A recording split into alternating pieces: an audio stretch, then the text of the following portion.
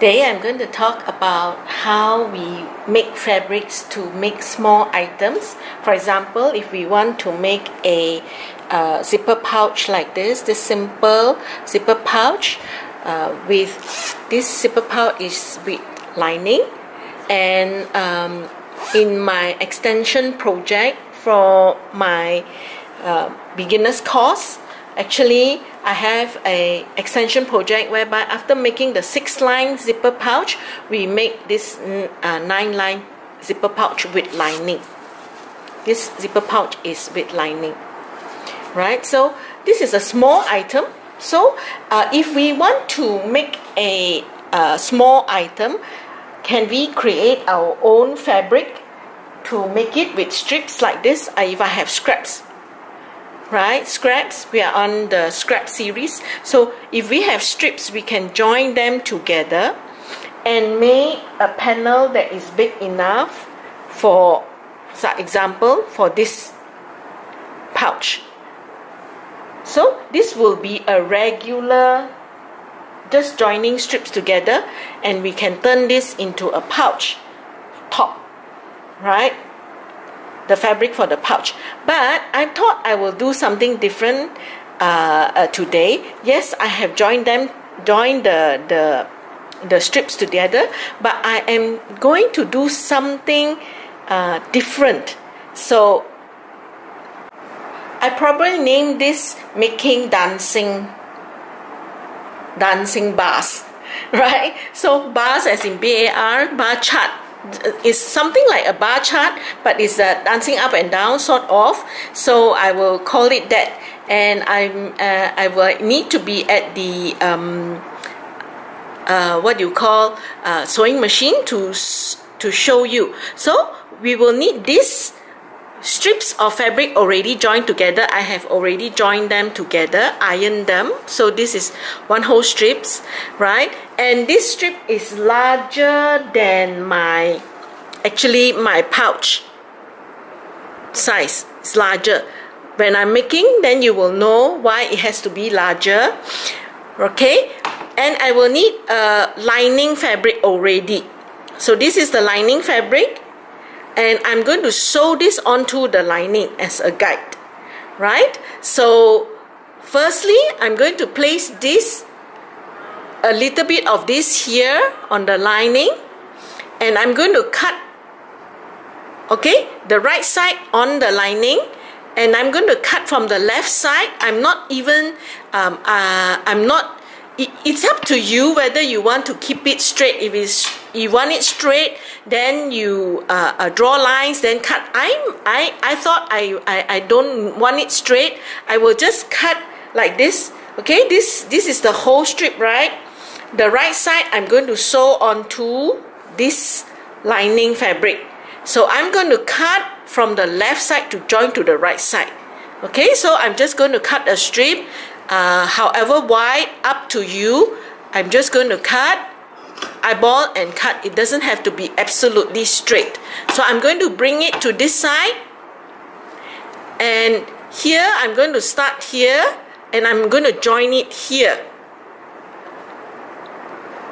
right? But I'm not going to join it same length. I'm going to let this dark side jut out slightly here. Can you see? So this is supposed to be about the same length. Right? I have cut this out to be same, but then when I cut this out, when I join here, I'm going to join it slightly on top. Can you see the difference in the height? And I'm going to sew a 1 presser foot distance here to join. And I'm going to cut another strip, and I will keep on joining. I'm at the sewing machine, so I'm going to go in and sew here a presser foot distance. So there are 3 layers of fabric with the lining at the bottom, this one here in the middle, and the one that I cut here on top, with here a bit out, right?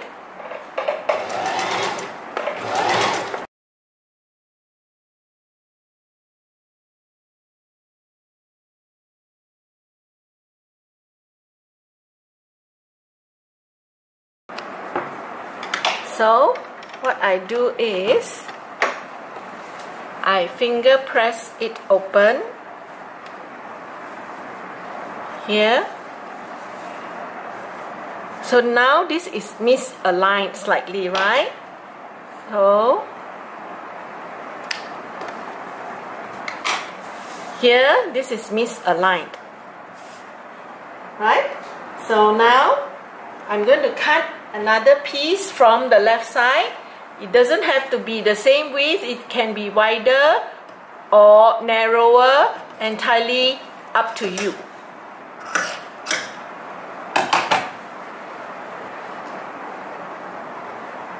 Right, I'm going to bring it to this side. Now I'm going to join this slightly lower than the first strip, slightly lower, right? And still 2 layers, right? This one I finger press.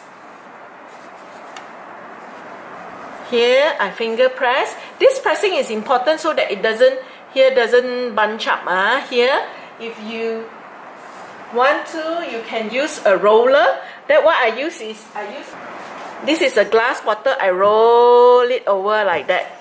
If you find that finger pressing is not strong enough, right?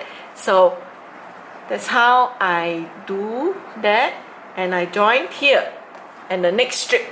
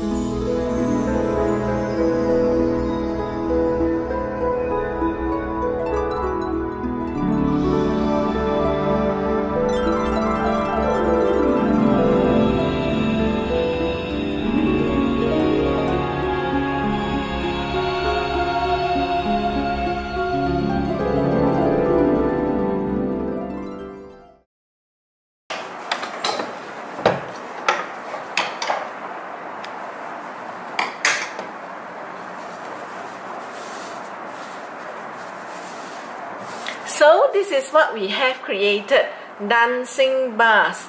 Against just now it was just straight line, so we have like bar chart, up and down, or like stairs, right? So when we have dark colors and light colors, it becomes very apparent, this up and down. So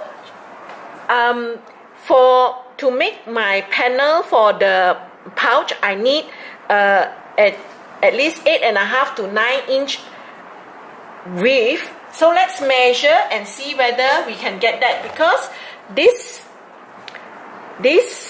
width of the lining was 9 inch, I believe. So I think we will have a bit less than 9 inch, probably about 8.5 inch. Let me get the, so from here to here about 8.5 inch, about 8.5 inch. So what we need to do now is to cut it. So these are the jagged parts, right? So we cut it, the lowest part is here, so we will cut here, cut it off, and then this part, the ending part, is also jagged, so we will level it off here, right? Let me just eyeball and cut and see in the end how big a piece we will have.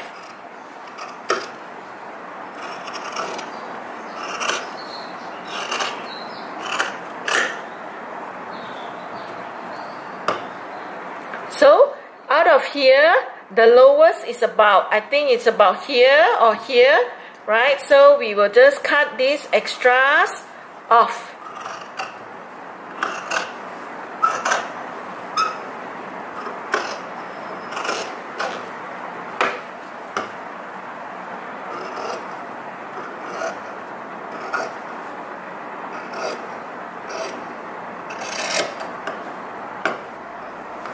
So now we have this panel that is not just a strip, but it has some patterns to it, right? And we can use this to make our pouch. We have made another piece of fabric which is not just ordinarily strip joined together, right? I hope you like this method of making another fabric.